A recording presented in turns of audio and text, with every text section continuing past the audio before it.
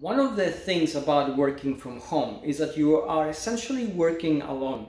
You may be connected to others through technology, you may have the occasional face-to-face meeting through video chat maybe, but most of the time and at critical moments of the day you will most probably be alone. And there's a pitfall there.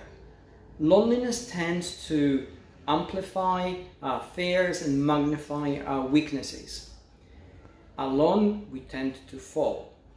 And here's the thing, I know you know that you need a network of peers, and a network of peers is not a mutual admiration society where you all get together and try to impress each other with your achievements. It is essentially a forum of equals where you openly acknowledge your weaknesses and you openly acknowledge your fears.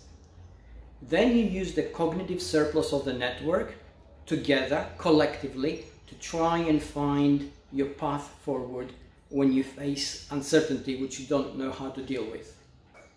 This is really hard to set up, but if you're working from home, this will be your secret weapon to essentially overcoming your weaknesses and improving your strengths. I hope this helps.